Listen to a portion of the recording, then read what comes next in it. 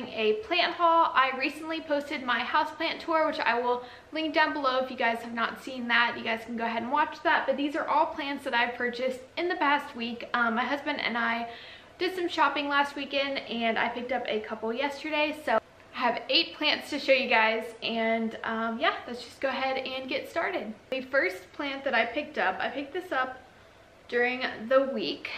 This is a teardrop succulent plant, and I stopped by a Lowe's last week and I saw this hanging like in the back behind some of the other hanging plants, and at first I thought it was a string of pearls, but whenever I looked at it and I read the little tag, it said that it is called a string of teardrops, and I've never heard of this before. It said it is like from the family, like from the string of pearls plant. They think it's like some type of variegation or something that happened, but I just loved it, and it's in this little hanging thing, and it's definitely pretty like leggy on one side, so I'm going to do some propagation on this and try to get it fuller. But this was marked for $10, and it did have like some dead roots on top and some dead pieces I had to kind of weed through, and I don't think it was taken care of very well, so I mentioned that to the checkout lady and she gave this to me for $5. So I'm definitely not complaining, and it seems to be doing really well. I've just been hanging it in my house near my string of pearls. So yeah, I love this plant, and I'm excited to do some propagations and make more. The next plant that I got is this Helix, I think I'm saying that correctly, vine. This is typically supposed to be an outdoor plant, I believe, but I'm gonna see how well it does inside. I love how it just kind of goes everywhere, and I'm trying to think of something fun to do with this and a cool location for my house. I love the dark green. I had a lot of lighter plants in my house, and I kind of wanted to bring some darker colors in. I got this for $2 at a local nursery. It was on sale, and it just looks really cute in this little pot. Okay, the next plant is this little cactus. We were at Walmart the other day, and they had this for $1 on sale, and it's actually doing a lot better than it was than it looked whenever we got it. We will be growing this probably in a window with some bright light. Okay, I'm gonna keep my favorite plant for last, so I'm just gonna skip that one, and we are going to go over here where I got this beautiful pothos yesterday for $3.90, I want to say, at Home Depot. It is so big. It was next to all the $3 ones, but it was the size of the ones going for like $7 or $9. So I always kind of weed through and I pick up each little individual little carton, and I always get the more mature plant. So for $4, this is a really decent sized pothos, and I went ahead and repotted it already, and I have it sitting on my TV stand where it kind of dangles off. Oh, I forgot one plant. Okay, so I actually forgot to count a plant, so I guess I have, I want to say 9 altogether. This next one I picked up from a local nursery as well when I got that Helix.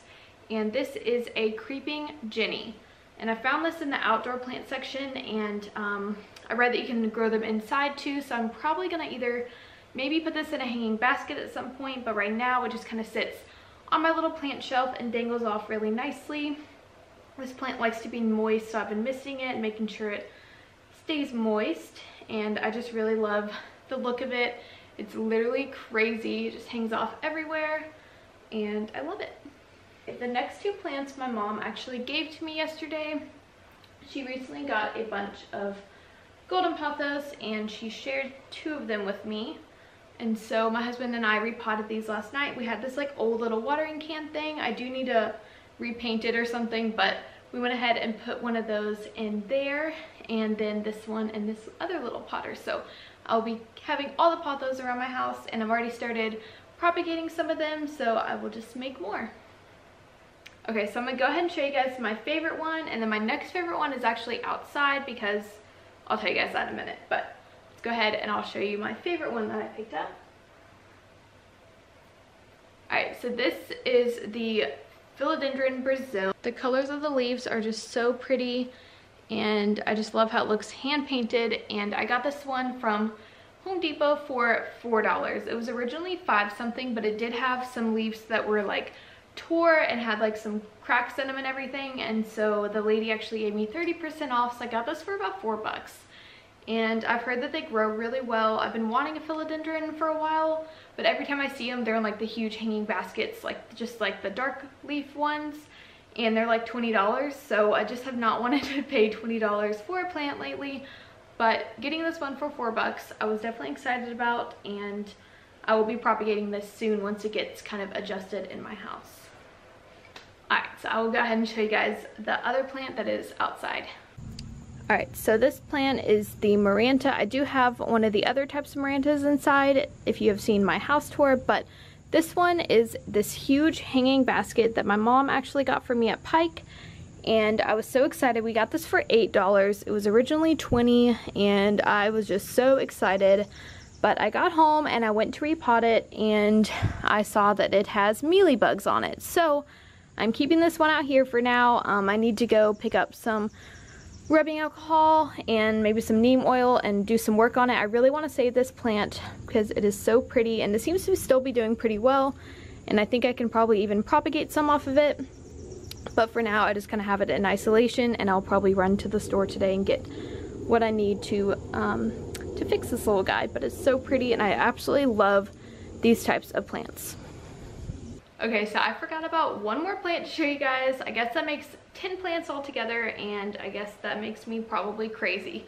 So this last one is an arrowhead plant, but it's pretty cute, and it is growing a ton of new leaves under here and seems to be doing pretty well so far.